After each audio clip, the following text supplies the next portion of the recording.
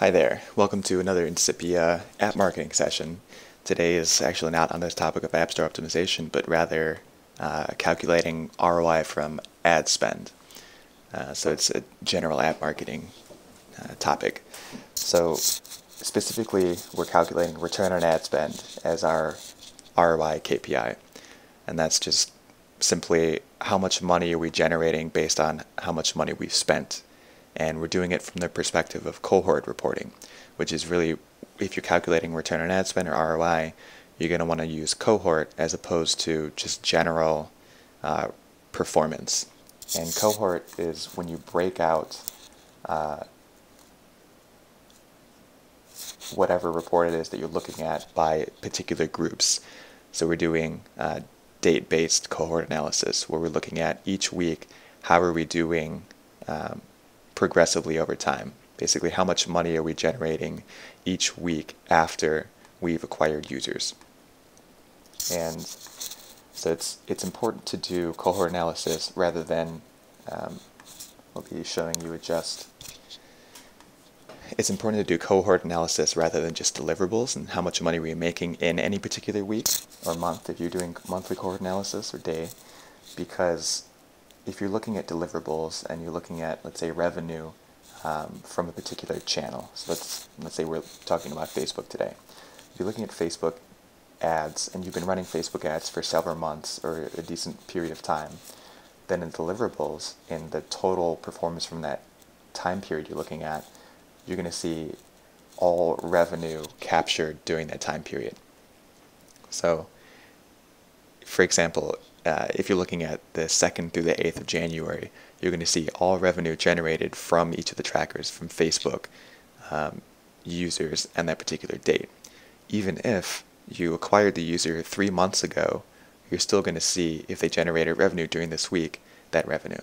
So cohort analysis helps you only capture return on ad spend or ROI from a particular week or month's cohort, only people that were acquired during that week or that month. So that helps you calculate true return on ad spend for that particular cohort, rather than being inflated by capturing all revenue generated even if it wasn't earned from that particular week. It probably will make more sense as we dive more into it, but that's a brief description of cohort and what it is. So first off, we're going to start by bringing in the cost. That's the bottom end of the equation. So this will be from your ad platform, so this could be Facebook, and we're going to pull in the cost from a particular week, and that's the first week in January, $300 we spent in this week. Then for installs, it's good to understand how much we're paying to acquire users. You'll pull this from the adjust deliverables. So that can be from this tab. That's just saying during this week how many people installed from that particular channel, Facebook. Alright, so you go and you pull in that from adjust, we got 100 installs this week, 175 the next week. This is all dummy data. Then we calculate the cost per install. Then we're going to want to pull in revenue from adjust, and that's when we start to get into the cohort side of things. And now I've got return on ad spend listed first, which is calculated based on the cohort revenue and the cost, because this is our KPI. This is what we care about. We're saying we spent $300 this week. How much money did we make back? And again, this is dummy data, just filled in some random numbers. So, and this is pretty poor return on ad spend, but again, just dummy data. So in order to start the actual cohort analysis, we're going to look at, click over to the cohorts tab in adjust.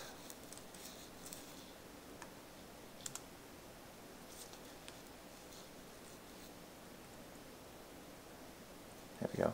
So you click from deliverables to cohorts, and then by default you're going to see last 30 days, and it's probably going to give you retained users and sessions per user. So in order to get to the data that we really care about, which is revenue, you need to click over to the side here of this filter icon, and that'll give you the ability to change what data you're looking at.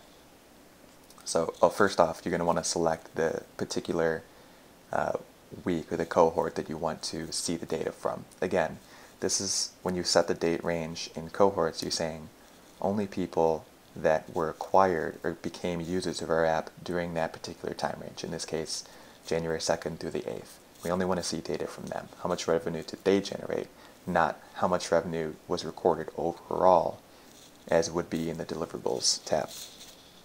So go and select your date range, and then go to the filter over here, click KPI selection, and you'll be able to select whatever KPI it is that you want. So in this case, we want revenue per day, or rather per week. This is revenue per time period, time unit rather.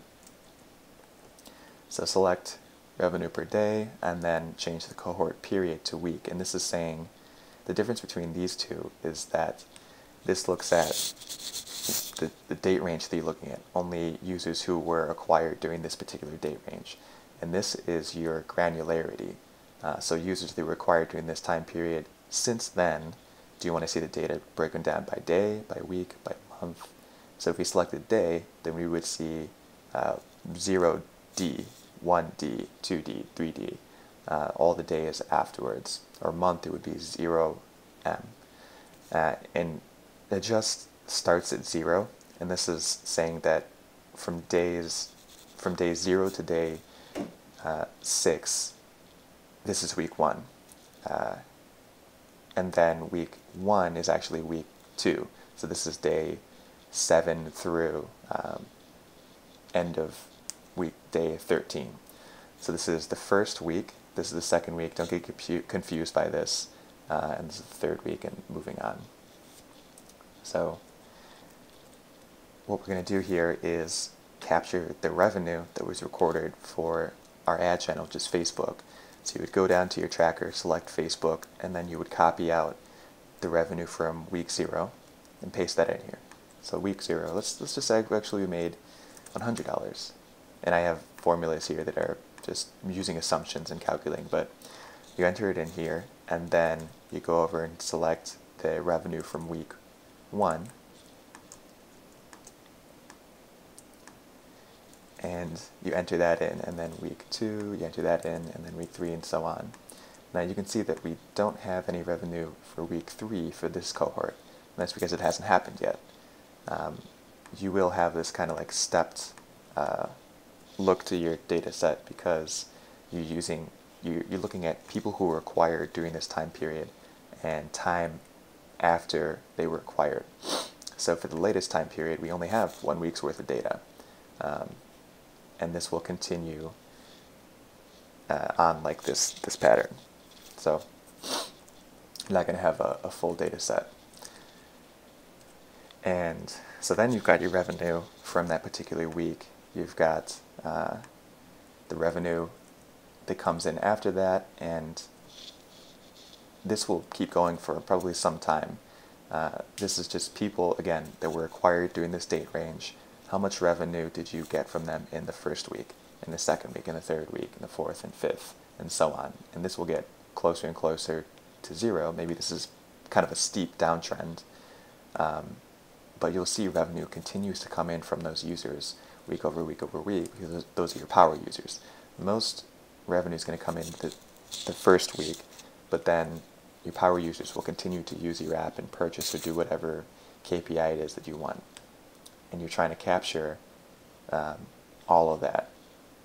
So then you calculate return on ad spend. So return on ad spend is your revenue divided by your cost.